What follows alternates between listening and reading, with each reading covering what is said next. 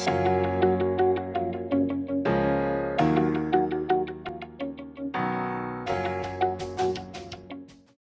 gives me a great privilege to introduce Dr. Ravi Sami, who's the Chief of Otology, Neurotology at the University of Cincinnati. He's going to give us a great lecture today on middle fossa and extended middle fossa. So Dr. Sami, please go ahead. Looking forward to your talk. Thank you, Dr. Slattery, and thank you, Hussein. It's a pleasure, an honor to be here on this. I got to tell you, when this first started during COVID, I thought this was a brilliant idea, and I've enjoyed listening to different lecturers as they give us their wisdom, and the fact that we can do this not only from this country, but from around the world is wonderful. And there's my email at the bottom there. If you guys have any questions afterwards, please don't hesitate. It's always nice to hear different people's thoughts and opinions. I will start with this quote, especially in the midst of all the challenges we're facing with COVID and the business side of medicine. This is from George Merck, who's the founder of Merck Pharmaceuticals. We try never to forget that medicine is for the people. It is not for the profits. The profits follow. If we have remembered that, they've never failed to appear. And I think, Dr. Slattery and I, all the faculty that may be on this, truly know this, that the better you take care of your patients, and I had an interview last week with Dr. Brackman. If you look at your patients, at your friends, as family members, I'm here to take care of them. None of us will have empty waiting rooms. People will be always honored to see us. None of us built our career by ourselves. So if I go through, I'm going to see here, and Hussein, let me know if you can see kind of this little laser dot. Can you see that? Yes, I can. Yeah. Great. So I want to start here with my mentor during fellowship. I can't believe I finished fellowship in 2002 with Dr. Gantz, phenomenal middle fossa surgeon, and Jay Rubenstein, who was there at that time as well. And my passion and love for the middle fossa approach, especially for acoustics. And I know Dr. Gantz gave a lecture earlier on how he deals with Bell's palsy. He is a consummate middle fossa surgeon, and I was very fortunate to train with him. And while I did a lot of work with the two of them during my time at Iowa, I'd like to thank Dr. Penzak and then Dr. Zuccarello, because University of Cincinnati has a very interesting take on skull-based tumors and a lot of cerebral vascular pathology. So Dr. Penzak started here after finishing up with Dr. Glasscock, started working with John too. So they were doing a lot of basilar artery aneurysms and petroclival meningiomas, brainstem cavernomas. So this is a program that has done that for a long time. And so I learned kind of a different skill set. How you approach a skull base from a middle fossa approach really depends on the pathology you're seeing. And a lot of collaborators from now Dr. Andaluz and Dr. Forbes. Fortunate to have phenomenal fellows, Noga Lipschitz, currently Scott Shapiro. Noga just graduated. We'll be heading back to Israel, and then great APPs. So as a skull-based team, as we all know, here's Ali Maines, one of our APPs. So here we are talking to a group out of House, and here's the namesake, of course, right? Bill House, Howard House, and you, if you're a neurotology fellow, really need to read the early articles. What Bill House did is still boggles my mind at times when I look back 50 years ago and look what I think 1959, if I remember correctly, was the first middle fossa approach. And when you read some of his early papers, when he talked about relieving pressure on the cochlear nerve and trying to help with cochlear otosclerosis, and then how he figured out to take it to tumors of the facial nerve, to vestibular nerve section, and then what about doing acoustics, and if it's a larger acoustic, how do you remove the superior canal and do a labyrinthectomy from above? These are truly the geniuses, and I think when you look at your own research career and academic career, looking at these papers helps you become a better surgeon as well as understand the middle fossa approach even better. So I have really worked hard. I think now that I'm almost 20 years out from fellowship, I feel like I'm still continuing to grow as a surgeon, and with great residents and fellows and collaborators have tried to publish a lot on the middle fossa approach, and realize, you know, when we push the envelope, where I realize it's not a great approach for it, because if you're not careful, you start using it for a lot of different and larger tumors, then you start struggling and you say, okay, maybe I shouldn't be doing it this approach. And historically, partially due to my bias as a fellow at Iowa, we did not do a lot of retro-sig approaches. And so for me, I tended to approach things from middle fossa translabyrinthine route. And now, because the collaborators I work with here at UC will use the retro-sig approach for certain tumors. I don't know if is that my microphone doing that? Or I don't know whose that is. Okay, I think we're okay. So these are our publications from our institution on that. So I'm gonna show some slides that I borrowed from different talks and different people I've done the talks with, and Dr. Jackler, who's chair at Stanford, of course, has his atlas, and he's also put this online. So if you go to the Stanford website, there's a lot of this stuff. I don't necessarily use this incision, but you know, however you use the incision for your middle fossa for a standard approach, whether it's this type of incision or preauricular incision, you know, that's perfectly fine. There are multiple ways to do the incision. And then, you know, when you look at the craniotomy, when we center off the zygomatic root, I typically base mine so that's 2 centimeters off zygomatic root anterior, 2 centimeters posterior, or 2/3 of it should be above, anterior to the EAC, 1/3 posterior to it. I know some people use a craniotome. I typically use a 4mm cutting burr to do mine. And then if I have any concerns, especially as my fellows are learning how to do this, because I do like my fellows knowing how to do the craniotomy on their own. When we do a certain number of our middle fossa cases, we'll do it with neurosurgery, and they'll do the opening. And then other times, when I'm doing middle fossa work on my own, I'll typically use the drill. So it teaches the fellows to learn how to do a craniotomy, learn how to tack up dura at the end of the case, learn how to elevate the dura off the middle fossa floor. So those are different options and ways to approach it. Hey, Hussein, I don't know if it's your keyboard. I'm still hearing someone's keyboard in the background. Everyone No, can mute, please. I had muted myself, but yeah, I'm gonna mute the other, if there is any other participants. Okay, thank you. And then, you know, early on, like if you look at here and how Dr. Jackler describes a craniotomy, I typically will make mine truly rectangular, but you can see kind of an angle here, and he does that to avoid air cells. So just be careful as you get closer to the mastoid, and don't enter in that, because you do risk then, of course, a CSF leak through the air cells. So as soon as the opening's done, I will occlude all opened air cells with bone wax. And then once you've done a nice job with all the edges of the craniotomy, then elevate the bone flap itself. I typically will look under that, because early on in my career, if I wasn't careful, if I didn't do enough of a job, I'd try to use too much force to crack that open, and then I'd end up tearing the dura.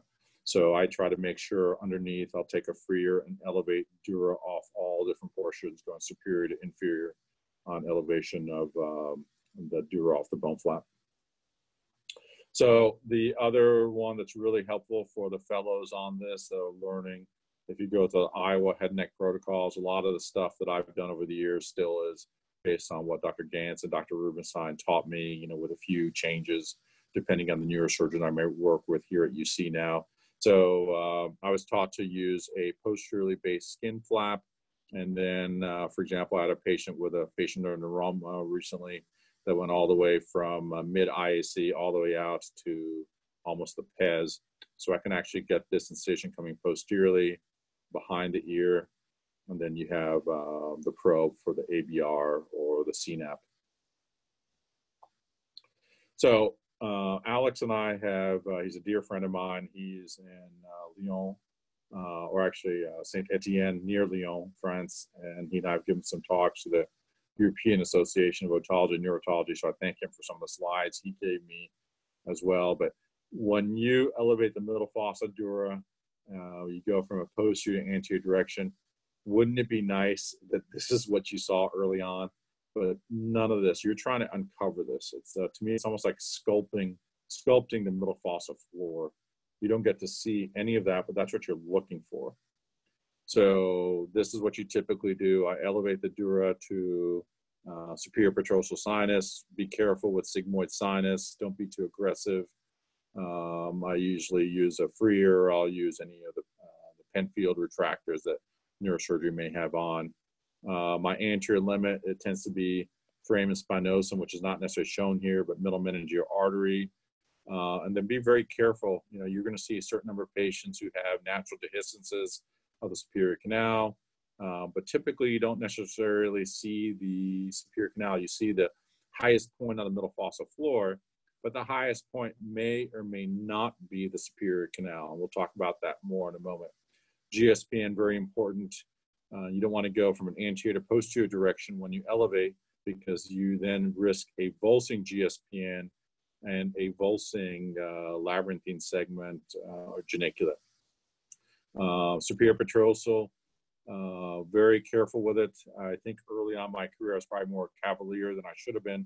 Try to be very gentle with that. You know, we'll do some transtentorial techniques and we'll take superior petrosal, but there is a rare risk of a venous infarct. So I'm not cavalier with superior petrosal at all.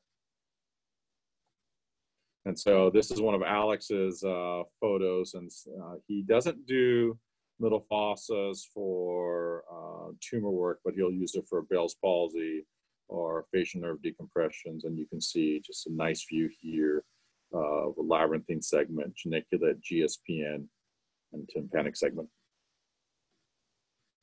So the House method, right, the legendary Bill House, talked about using GSPN, talked about going to geniculate, talked about, you know, following labyrinthine. I got to tell you, early on in my career, this scared the heck out of me. I do not think it's that easy to do. You know, clearly he was a master surgeon. And so I do that now after years of experience in the middle fossa, where in my mind's eye, I can kind of see where the labyrinthine segment should sit. And it's important. What I've noticed is, like, some of the different methods I'll go over here in a few minutes to talk about how to find the IAC, how to follow facial nerve. I've had temporal bone fractures, as many of you have probably had or seen, where the perigeniculate region's a mess, and maybe there's just bone fragments getting to the perigeniculate region, but it actually could be a transection. And so this area can be very challenging. So I will avoid this area until I work more posteriorly and more medially, then come out to where I think the area of normal nerve should be. But that can be hard in the middle of a fracture with granulation tissue, bleeding. This is what I was taught during fellowship. And if you look at the superior semicircular canal and you blue line it, and this is something you got to work on in the temporal bone lab, you have to spend a lot of time at temporal bone lab. So that superior canal is perpendicular to the petrous ridge. And then at a 45-degree angles IAC. What's allowed me to do is now, over the years, as I've gotten more experience with the middle fossa approach, is I will actually, for larger tumors that extend into the posterior fossa, whether it's meningiomas, whether it's a larger vestibular schwannoma, I actually will now even take some otic capsule.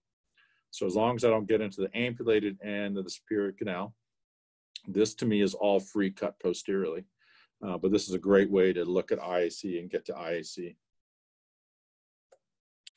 And then Jackler method, I think a lot of people probably use this, just work medially, because this is the safest area to go, and go out laterally. Before I do a middle fossa approach, I not only have the MRI scan, but I'd like having a CT scan, just because it tells me, okay, what's the aeration pattern over the IAC? What's the aeration pattern over the superior canal? You know, so thin arcuate eminence, those kinds of things. So this can kind of guide you, because there are times when the IAC is superficial. So while this seems safe, you do risk on a low number of patients, a very thin amount of bone overlying the IAC. And I've only had a few cases in my career, maybe a couple, where jugular bulb was actually really high. And so, and one of them actually got into the bulb, wasn't ready for that, and I didn't have a CT scan on that case ahead of time. And so it's nice to be cautious of that. And then you can also bisect the angle from the arc of eminence and GSPN and work there as well. So I think having these in your armamentarium, so to speak, to know, okay, if I'm struggling with one area of this, how do I then go to another area to help me find the anatomy? I think that's incredibly helpful. So this is from Dr. Osana's text. He's got, as many of you know, great text on dissections for otology and neurotology. So this is a left side. And so you have the retractor, the middle fossa dura is pulled up, IAC, posterior fossa dura, arc at eminence, and looks like probably a little bit hint of a blue line there, GSPN here, and then following it back, there's tympanic segment, and probably a little bit of labyrinthine here. I don't see it as closely as I'd like, but you end up working on that.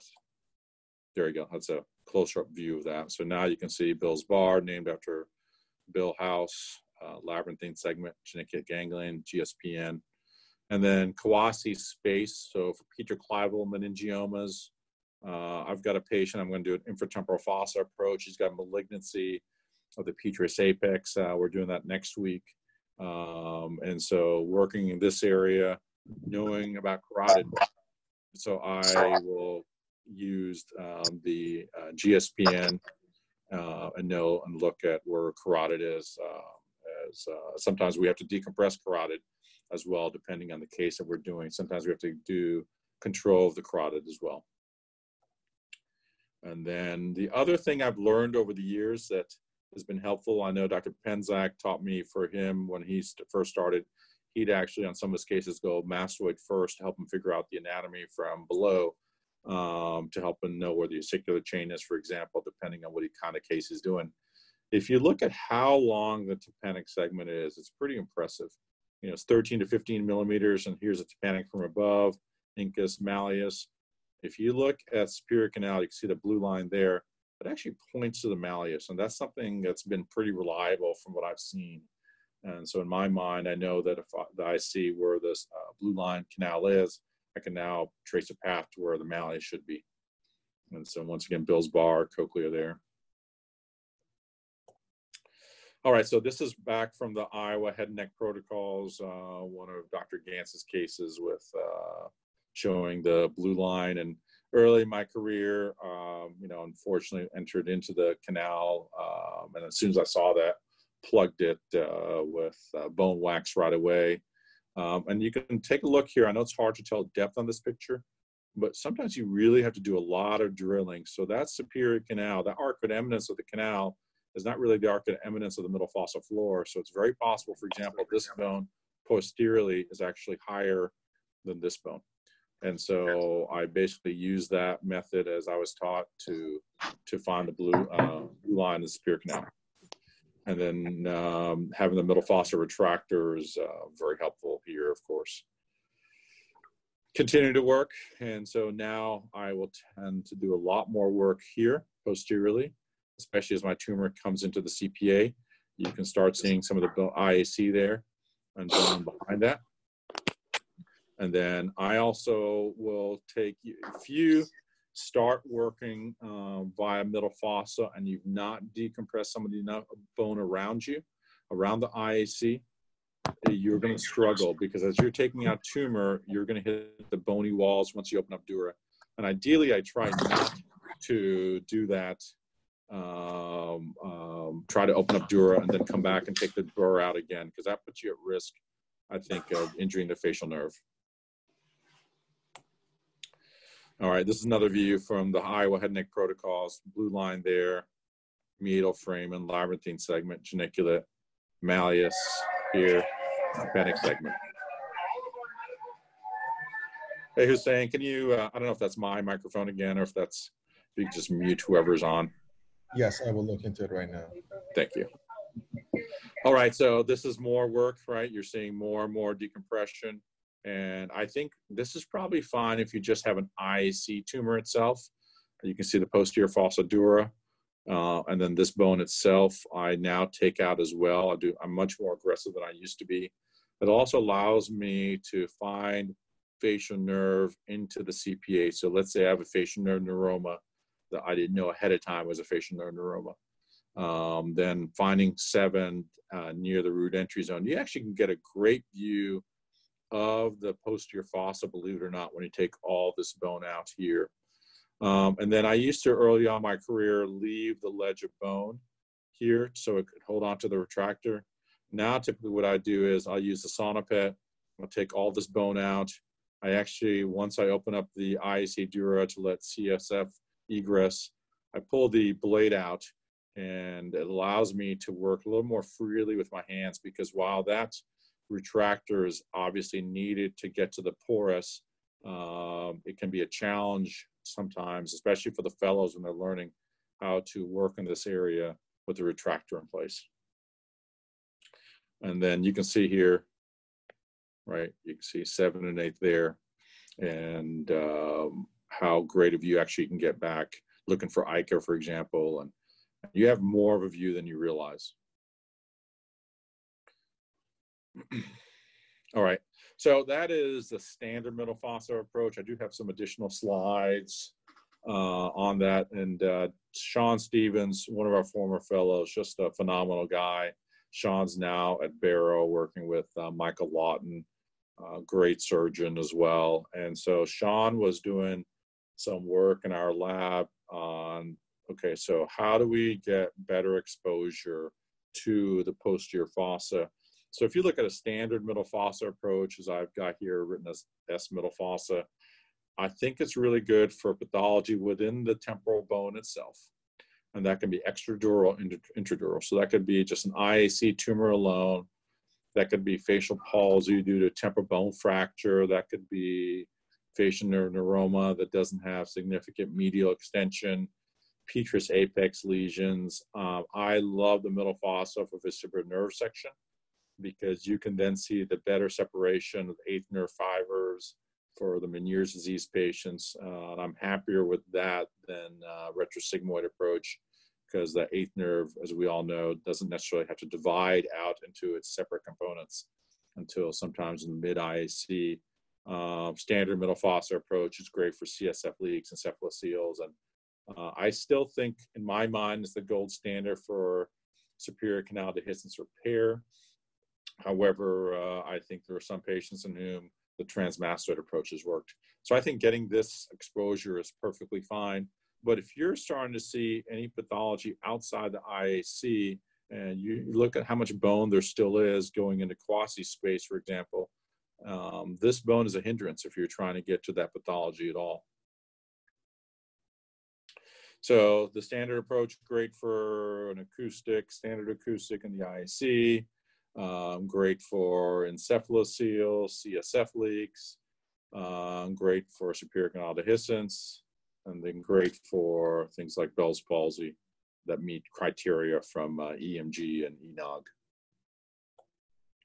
So what Sean did was he then took us, I don't remember the exact number of bones he had, but we looked at the standard post from the IAC to typical dissection, and when you leave this triangle of bone, and if you add that extra 3 millimeters approximately, then that angle you get to the CPA is significant. Your exposure, while it's not a lot of bone, and we're all probably taught during our fellowship at some point or during residency that in otology and neurotology, every millimeter matters. So if you're struggling on a stapesectomy, for example, you know, taking a little more scutum until you see tympanic segment, until you see pyramidal eminence, taking that little bit of extra bone makes you not struggle so much. And so it's not just the visualization back into the posterior fossa, for example, but if you want to actually get your instruments there and say, okay, I need to separate a loop of ICA for my tumor, that extra 3 millimeters adds a great amount of working area, working distance. And so we use this extended middle fossa approach. P stands for posterior portion of it, because that's different than a Kawasi's approach when you're going anteriorly, and found a statistically significant difference in terms of volume of bone removal. So we've pushed the envelope to 18 to 20 millimeters. And I know Dr. House and I'm sure Dr. Slattery and some of the other House faculty may have done this as well, but it's a challenge. And I think that there are times when, as much as I love this approach, it's my favorite approach in all skull-based surgery.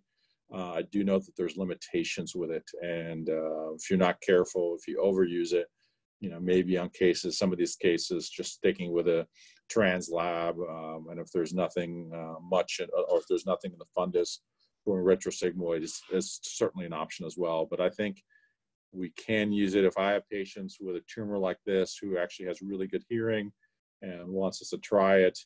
I think this approach allows us to do that. And we've got a series also now that we've not published yet of combined middle fossa and retrosig patients. Not a lot, but a handful of patients who had great hearing, who are musicians, for example. And it's kind of combining the best of both worlds, from the fundus for the middle fossa to the retrosigmoid approach and the cerebellopontine angle. So we tried this and had pretty good outcomes. 16 patients had extended middle fossa for tumors 12 to 20 millimeters in size. Gross total resection 93%, 1 near total. House Brackman 1 to 2 and 15 of 16. Serviceable hearing in 38%, some hearing in 62%. So I think it's a nice option for select individuals, but it is a big challenge, especially if you have tumors that are bulky into the CPA. So if I have a patient who's got a lot of CPA components, then I'm not going to try to push the envelope, even if they have really good hearing. And if they're younger and want us to try to you know, take tumor out as opposed to radiosurgery or observation. So I was trained to use the House Urban middle fossa retractor.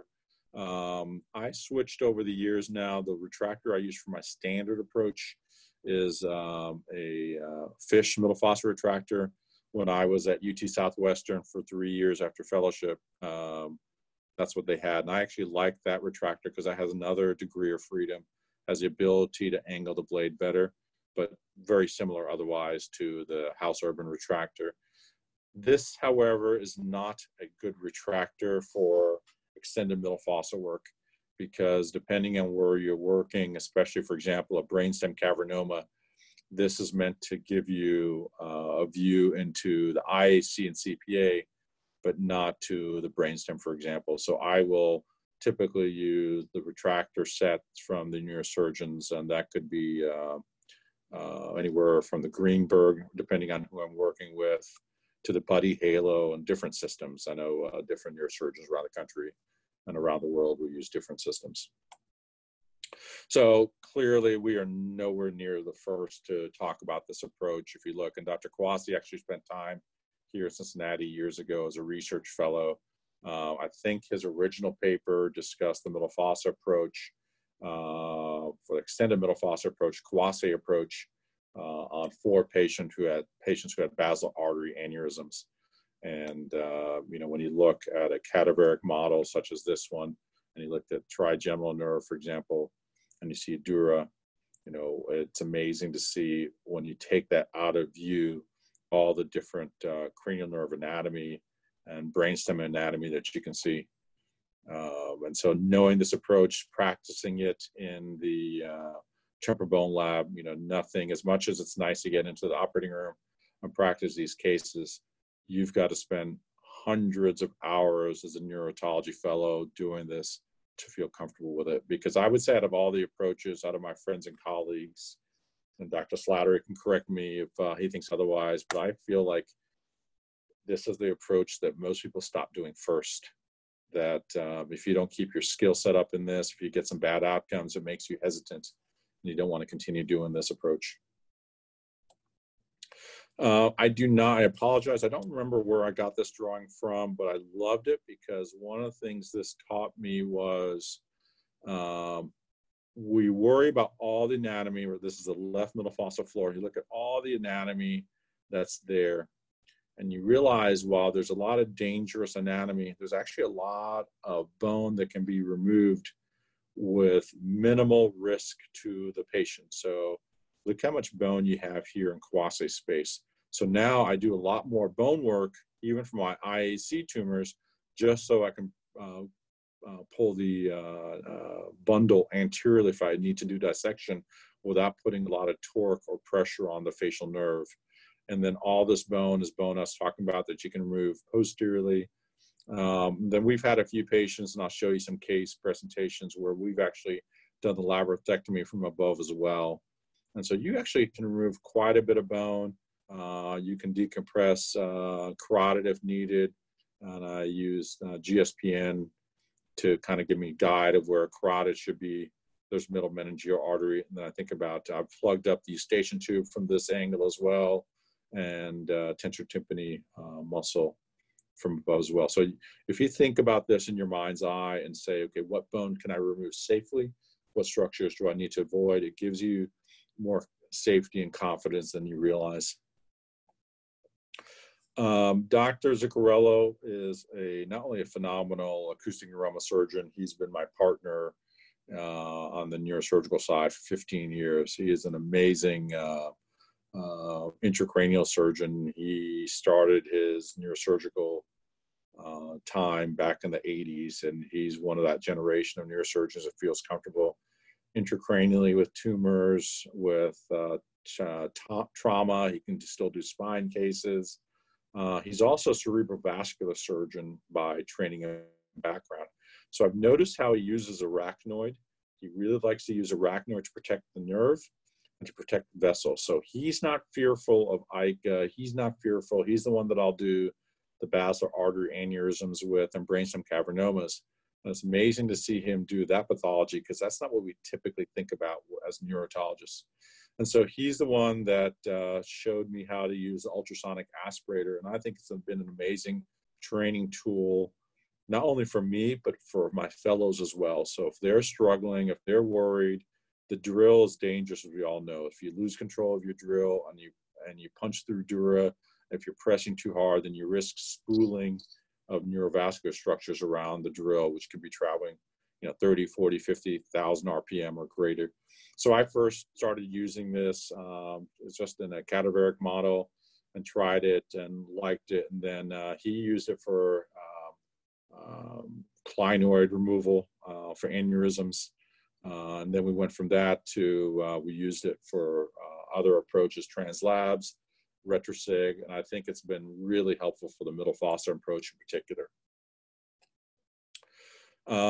In his lab, one of the things that we did with one of his fellows, and this study is not published yet, but hopefully will be in the near future, they took 5 whole heads, did 10 temporal craniotomies.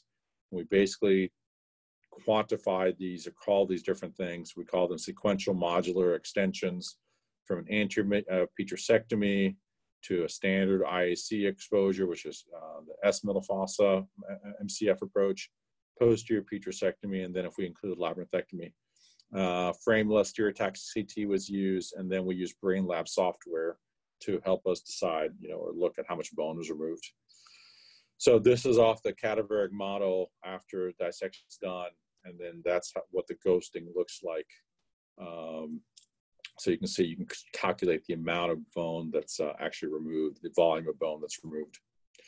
So if you did, for example, with this on the right side here, if you did a quad-C's approach alone, and you did approximately 1.3 cubic centimeters of bone removal, you can see that little bit of bone, which is more than you realize, increases the working area quite a bit. So your instruments can actually come into that area and work much better than otherwise.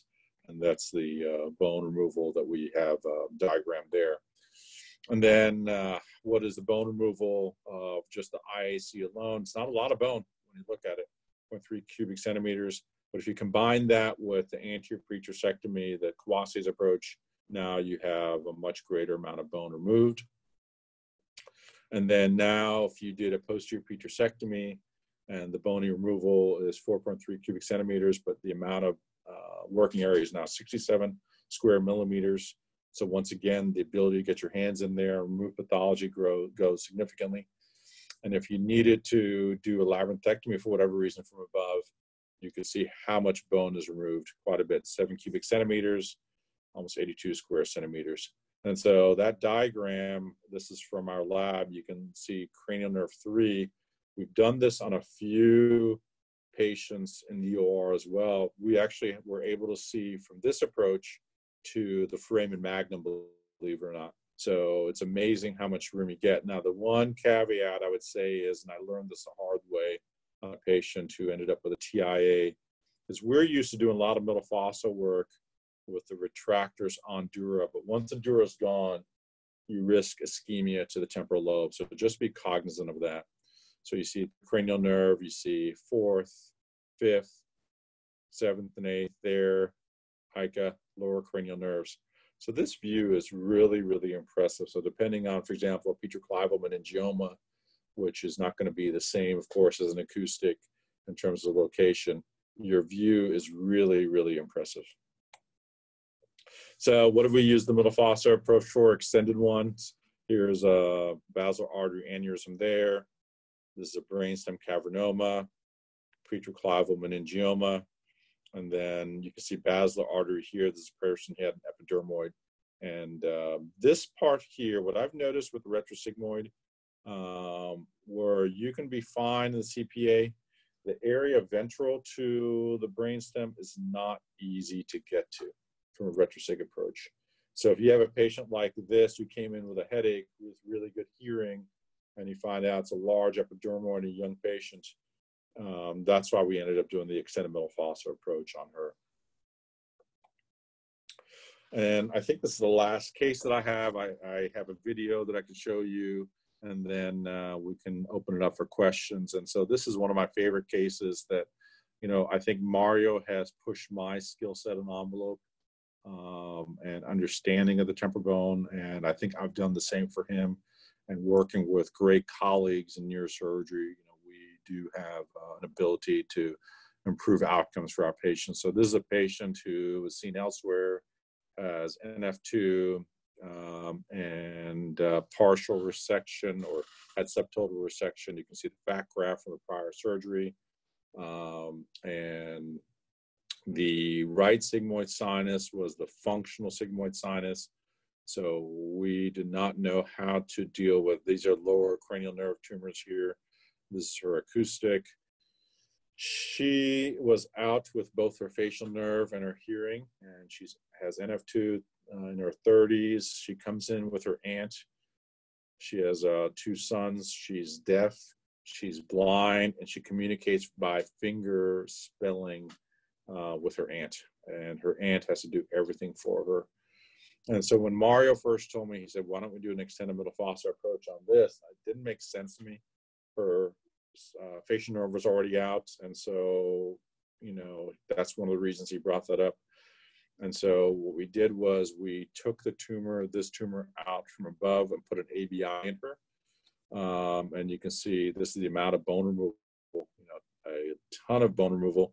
What's nice with this approach was I didn't touch sigmoid at all, right? Because you have to remember, anytime you get close to sigmoid, even if you do not damage sigmoid sinus at all, it doesn't matter whether it's translab or retrosigmoid approach, you still risk a clot occurring. And in a patient with a single-sided functional sigmoid sinus, the risk of death and vascular catastrophe is immense. And you can see the paddle of the ABI there and the lateral scanogram view showing the ABI. And so, you know, I know Dr. Slattery talked about NF2 and ABIs, and you know, the amount of experience he has is phenomenal with the ABI. I'm just happy that she has sound awareness now. And we've now done, I think, either 1 or 2 other ABI cases from an extended middle fossa approach, just to see would it work, would it do, would it give us better outcomes or not. And it's nice to push the envelope, but at the same time, you look at a slide like this and you say, okay, you know, don't take this surgery for granted. Don't take it lightly. Anyone doing skull-based surgery will have all these complications. I don't care if it's middle fossa, retrosig, translab, transotic, whatever you're doing. And so thank God, no surgical mortality, but have had significant complications, and you know, it tempers your enthusiasm at times, but you want to tailor the approach to the patient and his or her pathology and hearing and cranial nerve status. So I've got a video, Hussein. I'm happy to start answering questions. It's right at 10:40 Eastern time. And then as I show the video, we can talk about some of this. And Dr. Slatter, you'd love to hear his points on the middle fossa as well as anyone else on here as well. And final quote, you need to learn from your patients. Medical education begins with the patient, continues with the patient, and ends with the patient. Sir William Osler, and that's certainly true, one of the great medical minds of early modern medicine. All right, so I think this should be playing, and thanks to Dr. Zuccarello, Sean Stevens, and Charles Poon, who was a med student here with us, or grad student here with us, who did this video. So hopefully I can get this to work. Oops, all right. So this turned out to be a facial nerve neuroma. This is videos on the YouTube channel CI Surgeon. And Charlie did an amazing job putting timestamps at each part. And you can see the tumor there on the left-hand side. It's because of this case, if I remember correctly, I started doing more and more ahead of time, looking at ENOGs. And, a lot of times historically, I would just look at audio and the ABR. This video depicts a middle cranial fossa, and or now MCF I also approach. will do ENOGs The because I was surgeon not is seated at expecting the this top to be of the patient's facial head. nerve neuroma, and I know there's reports. I remember seeing a series from Dr. Brackman years ago on that you can run into The tumors bone that you think are removal along the acoustics, floor of the middle standard cranial acoustics fossa of vestibular has been schwannomas largely turn out to be completed at this facial nerve point. neuromas instead. The So I IAC tend has been to do skeletonized calorics greater than 180 and degrees ENOGs at now the just pores to make sure acousticus. that I know ahead of time. The I will superior ask semicircular patients canal about is visible to the left and has twitching been or gray facial lined palsy using the episodes, things fish like method. that. The Charlie cochlea did a is nice to the job right. ghosting and putting A portion of diagrams the and anatomy labyrinthine down segment of the here facial nerve has been decompressed. when he made this video. A Crabtree pig is used to fully So identify the transition between look at IAC this dura, video the now. labyrinthine It's funny segment when of you look facial at your nerve, own work and remnant and you bone. say, what would you have done differently? And I look at this and I still think some of A the bone I 2 millimeter left diamond burr is used to further here. decompress the If you guys labyrinthine can let me see segment if of I the can facial figure out a nerve way to show that. to the geniculate ganglion. I guess it won't let me show off my iPad. I still would have probably, oh, there it is. Okay. I would have taken a little more bone here. I think now I still realize that every time I feel like I've taken enough bone, 10 to I still take 20,000 more bone. RPM. I work another To 5, remove 10 some of the minutes bony overhang, and the having that IAC bone dura, there, cochlear margin. taking Care bone is out taken of not to blue line quases, or accidentally all enter the that cochlea, really does help as in it terms does of not moving tolerate any tumor, entrance getting your into it instruments in without and out causing because our profound tear our loss, instruments are rigid, unlike the the superior bone is rigid. semicircular canal. If one does enter the One of the things I superior try to teach my semicircular fellows, canal, the bone drill wax needs to is be applied not an immediately. intelligent tool. You're the With one this that brings exposure in the complete, intelligence. opening of the So dura do not commences using a go at Crabtree 75,000 angled pick. RPM This typically with your begins bursts. posterior to When the you're doing a pores middle fossa acousticus approach, I want to see to avoid the you path of the slow facial your nerve. bird down. Be This very step is comfortable. conducted cautiously, with I care like taken opening not up to the probe posterior too deeply fossa past the dura, dural boundary. letting out the The egress of risk CSF. is of You have to accidental be very injury to a careful loop that you of don't get AICA, a which loop can of cause a ICA in brainstem that. infarct. That's very dangerous, Once as you the can dura is imagine. opened, time is allowed for Life-threatening. CSF So I try egress to look at and and see where decompression of the ICA is. cistern. And typically, This the allows tumors one to push then ICA remove the middle out. cranial fossa You can't have loops of retractably. ICA going into the IAC, of While course. CSF flows from the cistern, We've time is struggled with the taken to set CNAP up the electrode. quava, cochlear nerve action The company's potential, not making any or more, CNAP so we've monitor. kind of had to This will jury allow rig and use faster our own response by the surgeons CNAPs. And I should think a Dr. Gans vascular or said he's had structural the same insult problem. I've be talked to rendered Bob to the Quave as cochlear nerve. well, and the company, for whatever reason, is not making them right In now. other But words, this is a I rapid like that near over the field ABR response, because it is a unlike near field the delayed response. far field response of I the like having ABR, gel foam or with auditory thrombin brainstem available. response. As you can see, we remove the The retractor CNAP blade electrode has the because once plastic I trim remove that bone and is superior to placed the just medial to the IAC, cochlea and I entered now to the have the IAC ability to do out dynamic of the retraction with my anticipated suction. path of tumor dissection. It is protected and held in place with a small Once piece of that gel CNAP foam electrode's in place, or I bone wax. use bone wax or The IAC dura is gently gel foam to dissected keep free it in from the position for tumor. moving. The 8th cranial nerve is visible medially in the All right, IAC. you can see normal nerve into the CPA.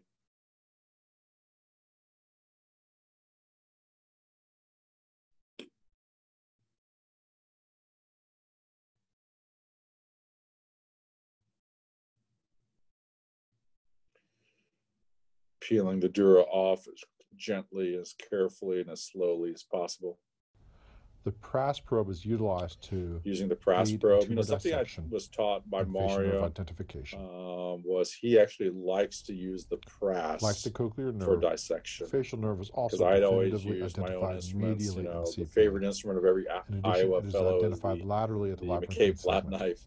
So I used to In use this that a case, lot a for plane tumor is not work. readily And now, identified between I'll the tumor and dissect facial with the nerve PRAS. He's at the masterful. porus, Mario's masterful with that. indicating that this And was a so I'll facial nerve use that neuroma. for dissection as well. Tumor debulking continues And going with between different Crabtree, instruments, I a think the micro scissors, Crabtree is a wonderful instrument moving after for segments are tested with the PRAS probe. pulling normal nerves anteriorly and pulling the tumor posteriorly.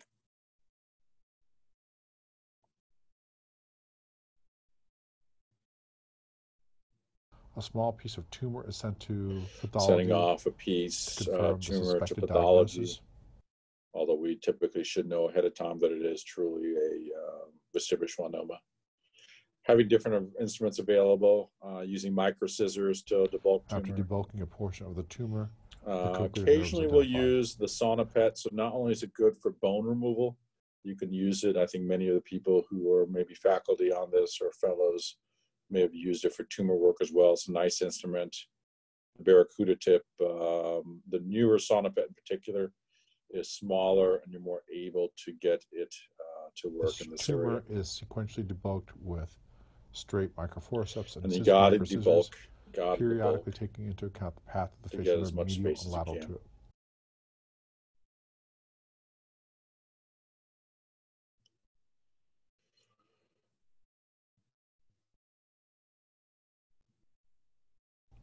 The PRAS probe is utilized to determine what segments of tumor are safe to remove.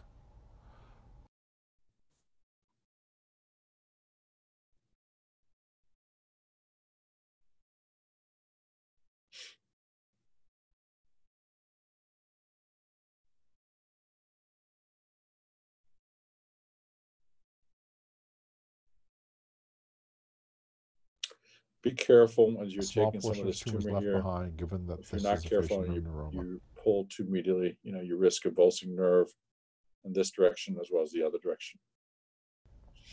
Gel foam So selected if for we pavlin is have placed any over the cochlear concerns nerve with the as the CNAP CNAP or probe demonstrated ABR, amplitude and we'll latency stop. changes. We'll use Hemostasis of the surrounding middle gel fossa tissues foam is with achieved with flow diluted seal or other epaverin hemostatic and agent. just give it a little bit of The time. gel foam is removed from the IEC That fundus tumor that was using left a along bayonet 7 forceps. was facial nerve tumor.